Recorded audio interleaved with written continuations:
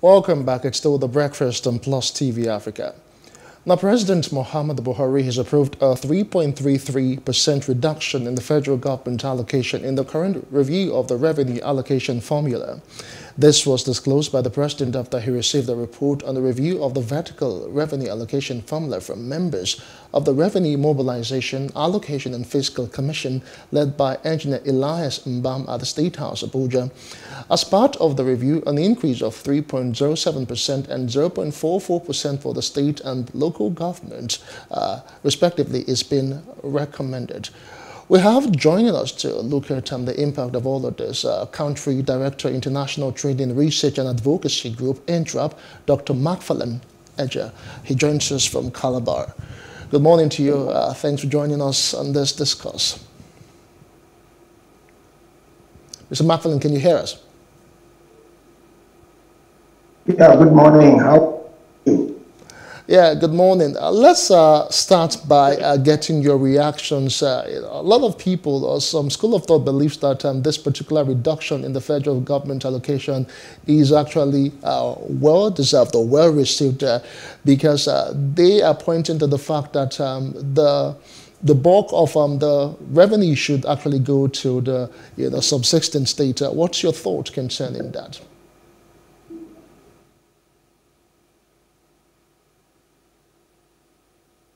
Mr. Ejah, can you hear us?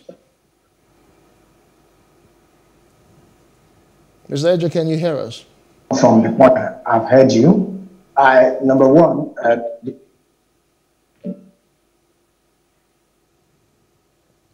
all right, I will try and reconnect with Mr. Macfarlane Ejah in a bit. Mercy, like I asked Macfarlane there, some people believe it is a step in the right direction because over time the federal government usually still getting the bulk of the revenue has been shared by REMFAC, but they believe that the state and the local government should actually be getting the lion's share as opposed to the federal government, that the federal government should actually just focus on things like defense and not getting the big share out of this whole buck. You know, it's quite unfortunate. If you look at the fact that we operate a federal system and you ask yourself what's the characteristics of a federal government, you would also want to agree with me that state resource control, it's very key. It's part of the system. At the time where you don't have, because what this means is that we constantly, the center is, the center is very powerful and the component units are weak, and which is not good for a federal system of government if that's what we're truly practicing. So if the government is saying we have more responsibility, then it comes to the argument of saying let's devolve the responsibility, devolution of powers is what we have argued over time. And what we want to expect that with the constitutional review that's been going on, this should also be captured. Let's not forget that the agitation that we're experiencing in different parts of the country, for instance, you have certain regions saying that we have been marginalized. This region, not oil producing region, that produce this oil that the nation is dependent on. If you look at our economy, we're a mono economy. That means that we're highly dependent on crude oil and the earnings that are accrued from that. So one would not even think that we're even trying to make progress. With this, I don't think we're trying to make progress. Now let's look at the essence. If you look at the percentage that the local government is going to be receiving, it's very low. It is. And what is in elementary government? I was taught that the reason that you have the local government is that it should bring development closer to the people, grassroots development. But now you want to look at the 774 local governments across the entire federation the entire federation. Then you will find that development is nothing to write home about. You don't want to go to these places. I'm not joking, right? You go to some of these places, you will be taken aback. I had an experience. And, after I felt like it was tough because I had a production at the time in one of this community and it had to do with the environment. And then I was there. it was something else. There are no roads. That's number one. You don't have roads. You don't have the basic things. In the 21st century, there are no motor. I mean, there are no. When I say there are no roads, there are no roads. So you see people walking a distance. But I think we do have Dr. Macfarlane Ejah back, on the line. Dr. Macfarlane, it's good to have you join us once again.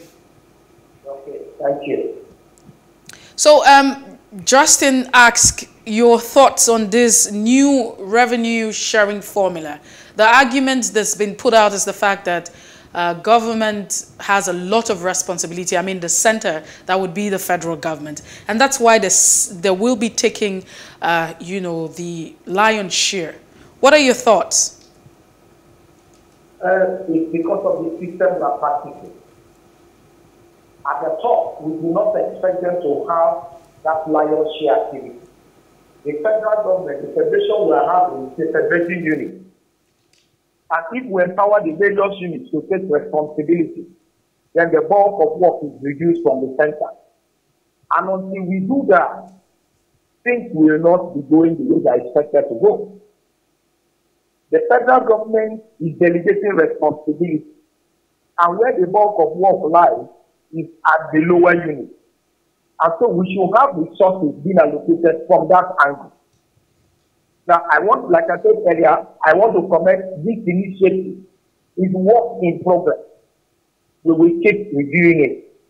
But we should have mechanisms on ground to ensure that these resources that are reviewed positively to the states and local governments are actually used for what they are supposed to be used for. So federal government, meaning they have a lion's share, is because they want to.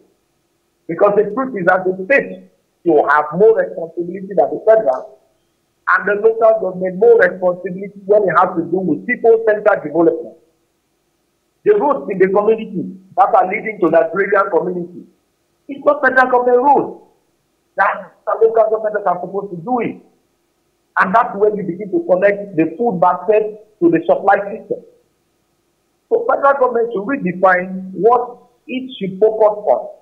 And if they define it properly without bias, their responsibility is lower.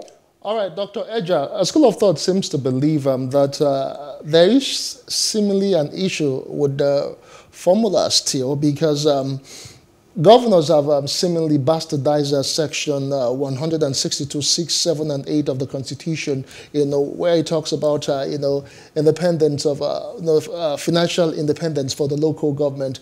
Even with this particular formula, the local government are still getting not much. Messi talked about how, government should be brought closer to the people, which was the essence of the local government in the first place. But with all of that, we know how it has been happening. They've given financial independence to local government, but since 2018, this issue still abound, and the local government does not really get what is due them. Now, I think the system is structured to bring these hiccups and challenges for local government. The same constitution. What is the local government position in the constitution? They are merely mentioned. So let's begin to give them that true independence as a third tier of government, fully recognized by the constitution and a federating unit. The second part of it is that elections in local government should be taken up from the hands of the state. If you take it up from the hands of the state, then you ensure that you will have true people representing them, not people who have been handpicked by the various governors. That's one angle to it. The second angle to it is that of allocation. The joint allocation clause, which allows local governments and states to share from the joint allocation account, is being, abused, and it's supposed to be that internally generated revenues in the state are shared. But we are seeing another way that the governors get the money and give the local government what they want to give.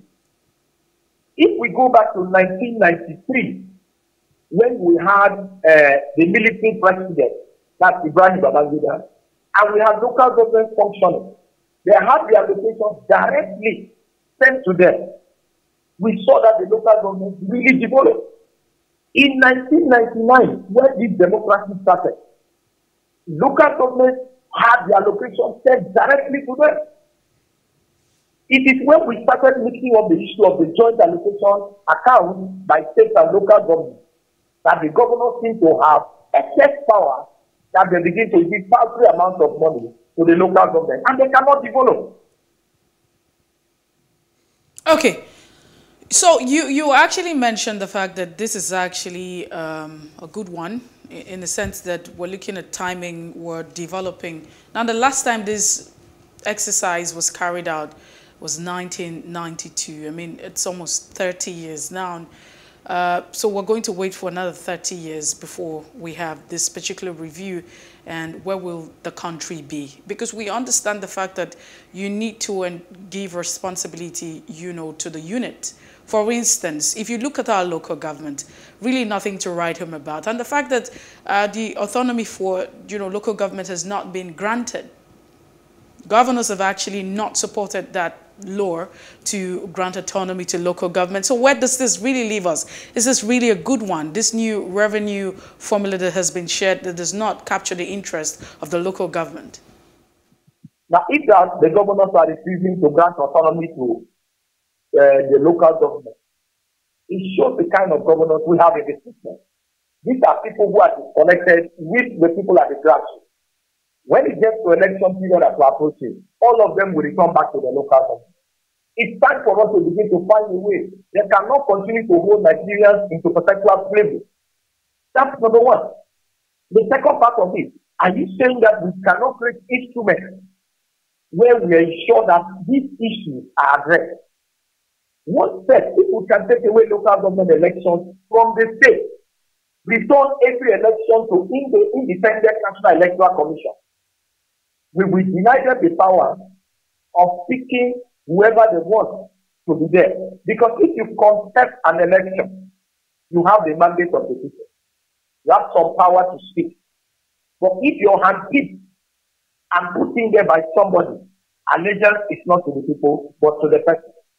And so you find out that in each of the states where local government elections are conducted, you find the result is almost 98% skewing towards the party of the governor. And so you have that kind of situation. It's something we need to look at. And then talking about 30 years ago that we did this review, we must not wait for 30 years time frame. We must be looking at it consistently and review it with emerging trends. I agree that we have to review consistently, but let's talk about the timing, really. Some people have actually questioned the timing of this particular change, where lots of reviews are being made to the Constitution. Specifically right now, there are plans to remove 5 items from the exclusive to the concurrent list. Items like airports, prisons, railway, electricity, and fingerprint, identification, and criminal records. They've been planned for removal from the exclusive to the concurrent list. And as such, don't you think the timing is a little wrong? And this presupposes that the state and local government should actually be getting more as per revenue sharing. Yes, my position has always been that if I have my way to investing, I will pay 21.04% federal government, 29.79 state, and then let the local government get the 45%. If I have my way, then you put a mechanism to ensure that the grassroots is developed. If it's properly developed, you will see that the rural-urban migration is going to be reduced. You will have people who have integrity coming into the local government. We are talking about the constitutional reform. I'm a bit worried that the reform is not taking in totality the cries and the feelings of the people. That some things that should be taken up the concurrently. People should be given the opportunity to invest.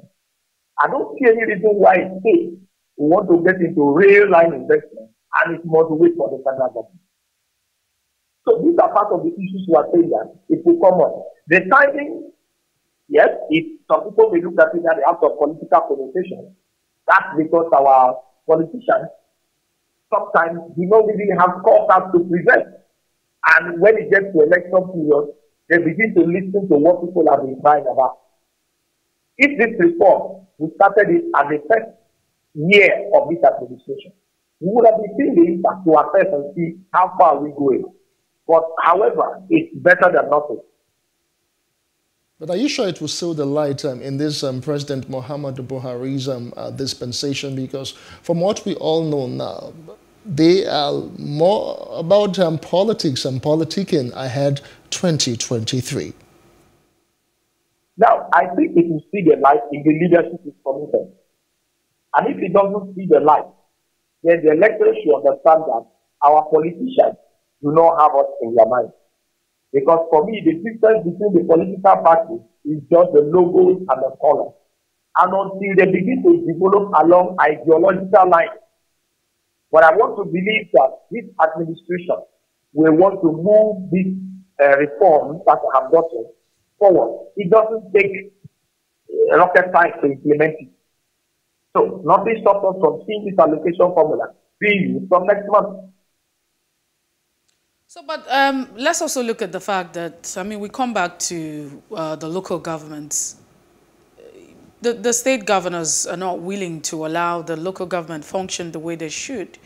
And if you look at development across the local government, there's really nothing to write home about. I've had an interaction with the local government council chairperson, and they don't even have resources. I mean, because we understand that some responsibilities should be on them, right? So, but the basic things that they should have, they don't have. And because they don't even have access to resources, some of these governors have become too powerful that they really dictate whatever happens. It's like if you don't give this chairman the pie, they can't take it. So how does this even solve the problem of bringing development closer to local government? And how does also this solve the problem of agitation, the fact that a lot of people feel very marginalized, especially for oil-producing communities, juxtaposing that with some states and communities that are not producing, oil, and then they still get the 13% derivation revenue formula? Okay. Now, that's the issue. We've been able to identify the challenge that the governors of the state are becoming a core between rural development and connecting with the people. It is left for us at all levels, as Nigerian leaders, advocates, activists, to sit down and come out with a mechanism that will ensure that the governor's strong iron grip on local government should be losing. These are 36 people. They are not stronger than Nigeria. We need to call it as a matter of urgency, declare a state of emergency within the local government system. That's one.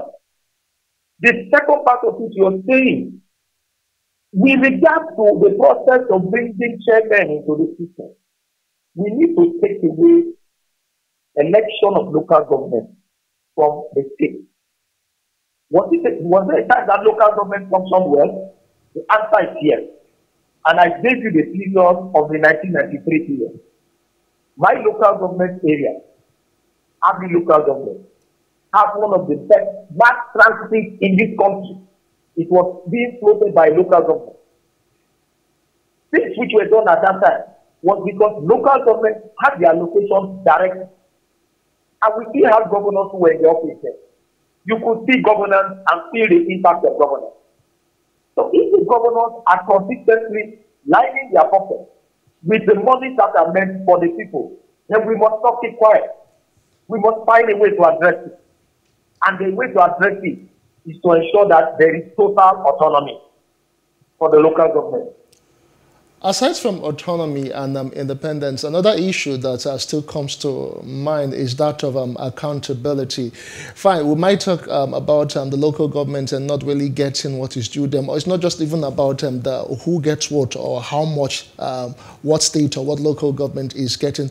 Shouldn't we even be pushing the discussion or the conversation to the issue of transparency, what the resource managers are actually using this monies for? Okay, the issue of value for money and accountability, it cuts across the three tiers of government. It's not only local government. I keep telling them, a pot should stop calling a kettle black. If the governors are saying that the chairman of the local government are not transparent and accountable with the resources they are using.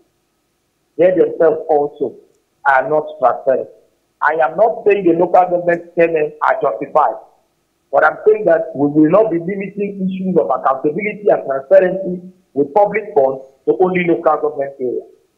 However, the issues we're having with local government is because the source they are getting, there is a problem somewhere. And until we begin to address that, we will have this challenge. There are mechanisms to ensure for accountability and transparency. When local government functions predictably, we have the project monitoring committee. The state has oversight project teams that we're getting to local government and assessing them. Even from the local government service commission, they were having oversight function. So when you keep having this oversight function, you will ensure that there is a way you can track projects being used. The various houses of assembly have oversight function on local government. We have had situations where the houses of assembly have had to suspend chairmen of local government for issues of impropriety with regard to utilization of funds. So those mechanisms are there. But ability to use it has been compromised by the fact that even the state houses of assembly are not independent. They are tied to different strings of government. So if we have legislative autonomy and independence, we have judicial autonomy and independence, you will have a system that will monitor these people and they will go on without any challenge. So in general, would you say that this new revenue formula would actually foster peace and unity amongst, in the entire country? With regard to resources, people will begin to see that they are getting something. But peace and unity is a big umbrella. We must deliberately seek it. Now, with regard to resource allocation, it's a little marginal improvement.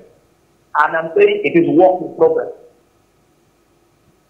No, but the reason that that question is being put out is because we understand that all of this conflict and agitation is from the fact that people are not pleased. It's the resources, how the resources are being allocated, and the displeasure that comes out of it. So basically, if you say that this is good, then it means that we should be getting to that point where everybody feels satisfied.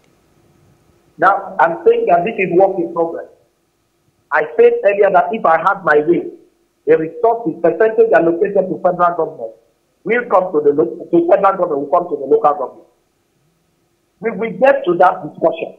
As we're moving, we're making progress. It is incremental progress. That's my excitement and happiness about it. All right, Dr. Macfarlane, just before we let you go, do you think that we should be having these as a conversation? I mean, should we be looking at the new revenue formula? I mean, should we be proposing this, or rather have, a proper, okay, let's not use the word proper, should we be looking at the issue of state controlling their resources and then sending whatever it is that they make as a particular percentage, to the center? Obviously, that's where we are getting to.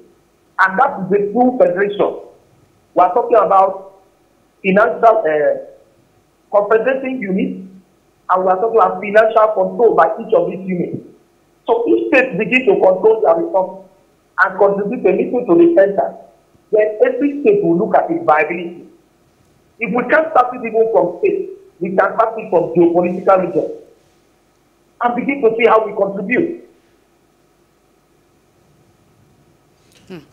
All right, thank you so much, Dr. Macfarlane. But just before we go from this particular topic, let's talk about financial leakages that have been a recurrent issue over time with revenue sharing and all that. How do we begin to plug all of these leakages? If we have the accounting unit, we have the auditing unit, we all know where you have leakages and how to plug it. It's about being deliberate. I think some time ago, we had issues of staff of N-Power who were to be paid. And when those in that ministry were brought up, you and I know that the answers were being quite evasive. So when we have processes that are automated, we can block the leakages that we have, and we are sure that people will be held accountable. When people who are found to compromise resources meant for the people are all treated equally the same before the law, we will be serving as a deterrent to others. And then there will be that accountability. There will be that ensuring judicious utilization of resources. When all these are put into place, you will be blocking leakages and loopholes for people to begin to divert resources. All right, thank you so much. Indeed, we have been speaking with Dr. Macfarlane Ejah, who joined us from Calabar, and we have been looking at the new revenue sharing formula for the government, the federal, state, and local government. Thank you once again for your time. Thank you. All right, it's still The Breakfast on Plus TV Africa. We'll take a quick break and return with more. Stay with us.